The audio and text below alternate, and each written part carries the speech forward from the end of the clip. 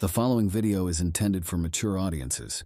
It contains horror elements, adult themes, and language that might not be suitable for younger viewers.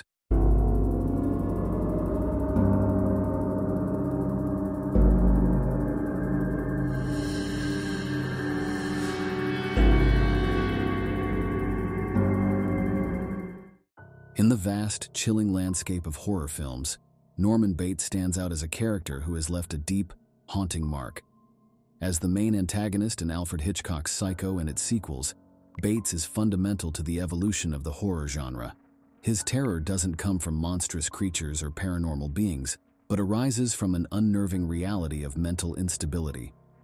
Norman Bates embodies the fear of losing mental stability, a man who is both victim and villain, shaped by his traumatic past and split identity. As portrayed by Anthony Perkins in the original Psycho and later films, Norman is quiet, introverted, and surprisingly polite. However, underneath this exterior hides a more disturbing personality, driven by guilt, suppression, and a harmful connection to his controlling mother. Norman's descent into madness, his alarming dual nature, and the harsh consequences of his broken psyche place him among the most complex and threatening characters in horror. Through his story arc, Psycho delves into themes of identity, control, and the destructive aftermath of abuse. This video will delve deeply into Norman Bates's psychology, his early life, along with the traumatic events that shaped him, the symbolic significance of his actions, and the social commentary embedded within his story arc. Norman Bates is more than just a killer. He represents how delicate human sanity can be and how terror can arise from unexpected places. Norman Bates is one of history's most psychologically complex characters in horror cinema. His terror lies in the dual nature that defines him. A dissociative identity disorder, or split personality, is at the heart of Norman's character. This condition comes from trauma experienced during early life stages, manifesting itself through alternating personas, one being himself, gentle, unassuming Norman, another being Mother, his controlling, malicious side. Norman's disorder traces back to his unhealthy relationship with his mother, Norma Bates. After his father died when he was young, he was left entirely in the care of his controlling mother. She fostered a harmful, isolated relationship, leaving no room for Norman to develop a healthy self-identity. Norma dominated every aspect of his life, instilling an intense fear of abandonment and an unnatural attachment to her. When Norma started seeing another man, Norman's fragile psyche couldn't handle the perceived betrayal, leading him to kill both his mother and her lover in a fit of jealousy and rage. After his mother's murder, Norman's mind split into two personalities: Norman, the obedient son, and Mother, the harsh, possessive figure who remains within him. This dissociation allows Norman to deny personal guilt by mentally attributing violent acts to his mother persona. Unaware consciously of the murders he commits while under Mother's influence, he genuinely believes that it is she who is responsible for these deaths, not him. This dual personality aspect adds additional horror to Norman's character, as audiences witness a man transform into both victim and perpetrator at once. The power of this psychological portrayal comes from its basis in real psychological disorders, though exaggerated for cinematic effect. Norman Bates embodies the fear associated with losing control over one's sanity, of being trapped within a broken psyche where reality and delusion continually overlap. His struggle to reconcile feelings of guilt and longing for his deceased mother leads to an internal conflict, with disastrous results for those unfortunate enough to encounter him. The psychological decline of Norman Bates, portrayed in the 1983 film Psycho 2 and the 1987 TV movie Bates Motel, originates from his childhood. Raised under the harsh rule of his mother, Norma Bates, her influence played a crucial role in the mental distress that shaped him. His youth was marked by emotional abuse, isolation, and an unhealthy relationship with his mother. Norma Bates was a dominating presence who isolated her son from external influences. This fostered a codependent relationship that stunted Norman's emotional and psychological development. She instilled fear in him toward women and intimacy outside their relationship, creating a skewed perspective that left Norman unable to form healthy attachments. When Norma starts a romantic relationship with another man, Norman sees it as a deep betrayal. His mother's attention had always been solely on him, but now it was divided. This sparked intense jealousy within Norman, leading to him poisoning both his mother and her lover, an act which initiated his mental breakdown. Unable to accept what he'd done, he preserved his mother's body in an elaborate fantasy where she continued to exist within him. This traumatic event, combined with his already unstable mind, led to the creation of the mother personality within him, a persona embodying all negative traits associated with his mother: jealousy, control, and hatred toward anyone who threatened their bond. Whenever threatened or attracted to someone else, Mother would take control, committing violent acts to protect Norman from perceived threats. Norman's life path is largely shaped by this toxic relationship with his mother, an unsettling depiction of parental control gone wrong. It highlights how harmful parental influence can persist beyond death and continue to dominate one's life. The transformation from an abused child into a murderer illustrates how unresolved trauma can manifest in terrifying ways. Norman Bates is a character filled with symbolic meaning. His dual personality reflects wider themes of repression, guilt, societal norms versus personal desires. Central to his character is the struggle between his own identity and the overpowering influence of his mother. Mother is a powerful symbol in Psycho.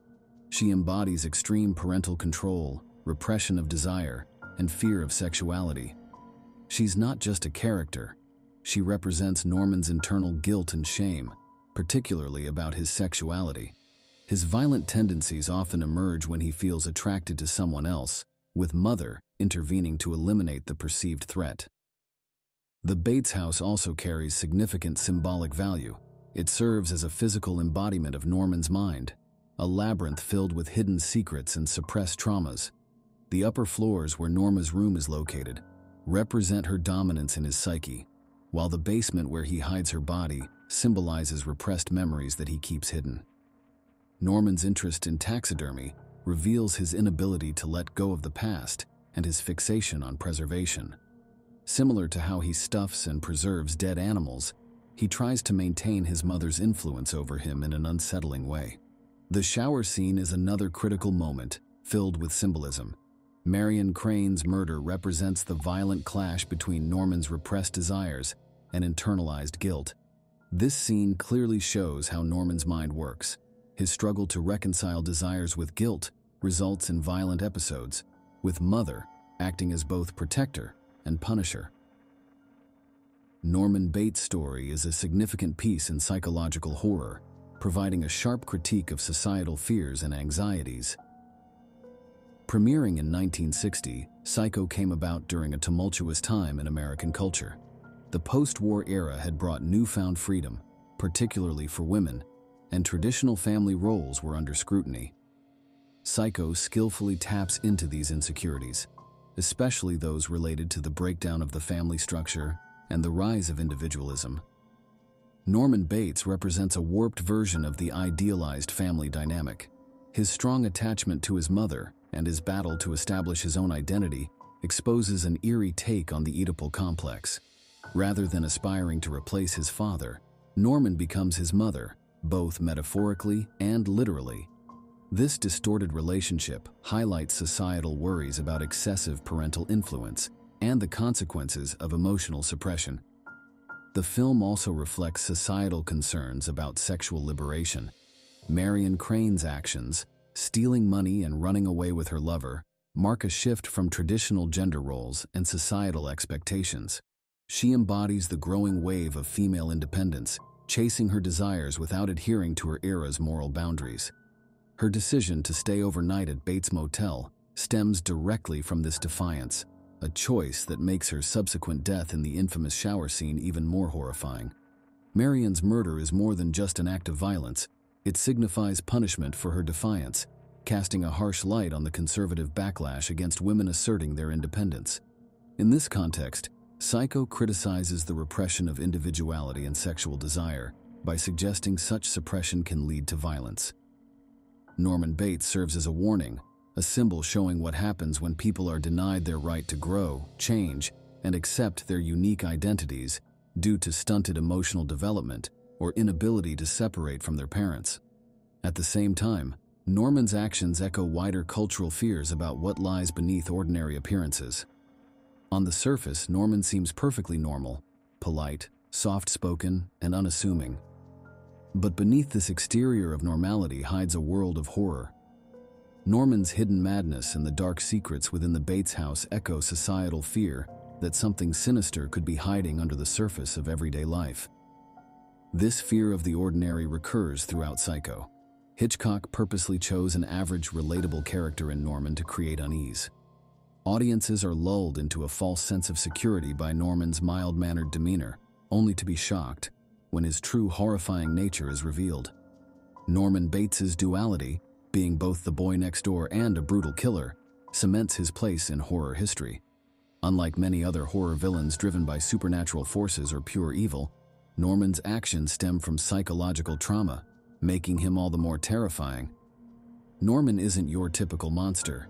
He's a man whose mind has been broken by abuse and suppression, a man whose love for his mother has twisted into something grotesque and deadly. One of the most disturbing aspects of Norman's character is his ability to hide his insanity behind a facade of normality.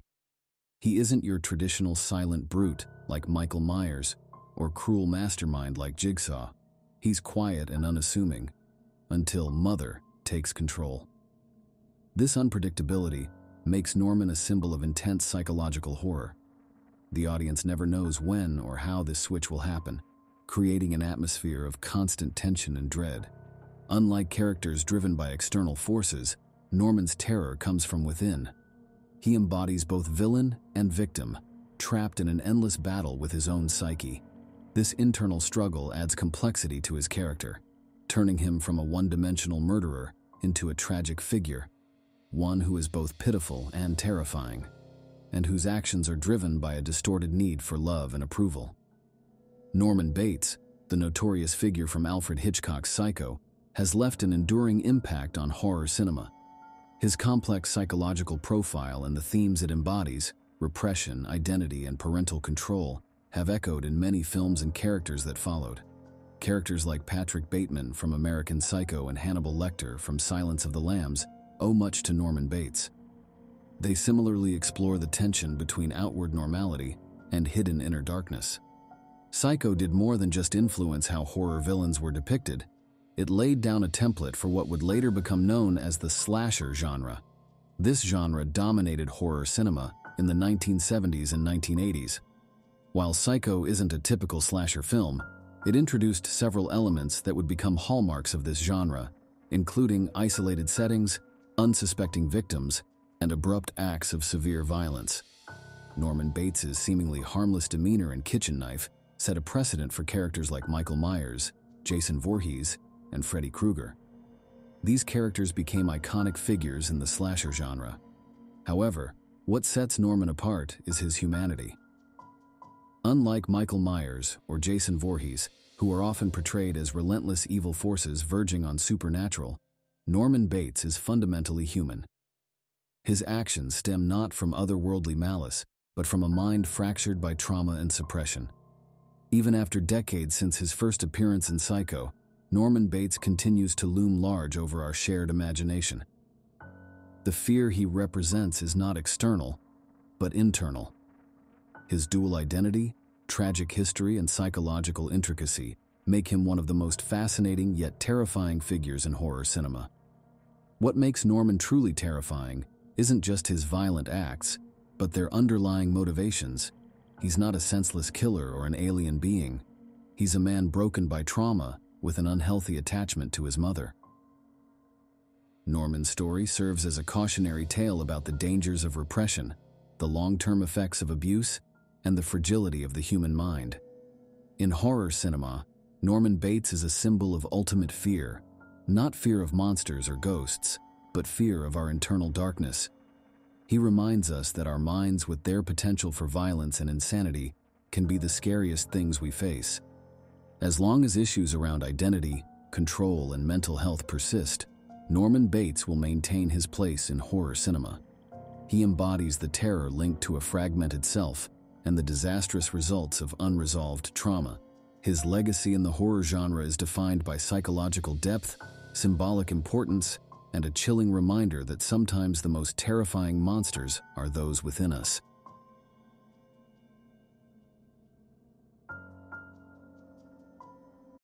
Don't forget to like, comment, share, and subscribe to the channel. See you next time. Thank you for watching.